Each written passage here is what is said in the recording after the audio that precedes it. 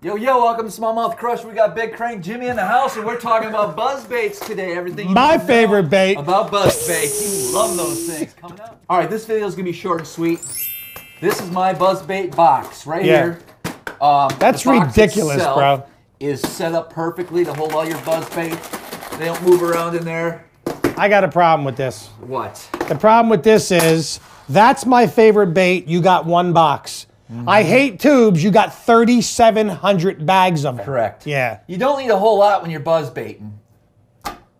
You need white, black, and chartreuse. What about size?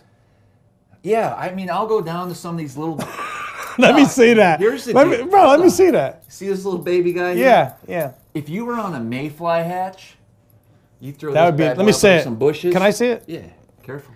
We don't use those little buzz baits. No. We're catching big fish on smallmouth crush.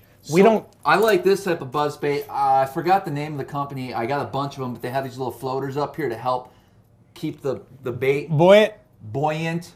You can slow it down. Does it work good? Slow. It's a great bait. I don't like that one either. Well, let's talk about one of these. Hold on, Can you get one out for me? Which one? You know, the standard, normal, thank you very much. All right. This is the only buzz bait I think you need to throw. These hooks are awfully rusty, which means you don't throw these much. I do. My God. I guess there's a lot of things you could do with these. You could tune them. I know guys that tune them up. They clacker and whacker and all that stuff. Out. That's a horrible buzz bait box. No, it's a great box. It is? Yeah. So, for instance, this buzz bait, I drilled some holes in the blade. You didn't get that. It went right over your head, bro. I got it. Oh, my God. You going to edit that? No, we're good. I'm just trying to think here. So I'm drilling holes in these. You drilled that hole? I probably came that way. It's just sounding good. But you can. You can't even use a drill, and you're going to drill a hole in an aluminum buzz bait that perfect? I don't think so, I go Ned. down my machine shop. My buddy's got a machine shop. Kevin? Big Kev? Yeah, he's got. Now, the right guy probably is going to be the professor to talk about buzz baits. Oh, my God, he's good at it. We're not the right dudes when it comes to buzz baits. He bends them, tweaks them, twizzles them. You'll throw them. Yeah. They work. They do work. What else do you say about buzzbait? You wanted to make this video so bad. Any parting thoughts on the buzzbait? Yeah, get a couple. And it is what it is. I mean? Yeah.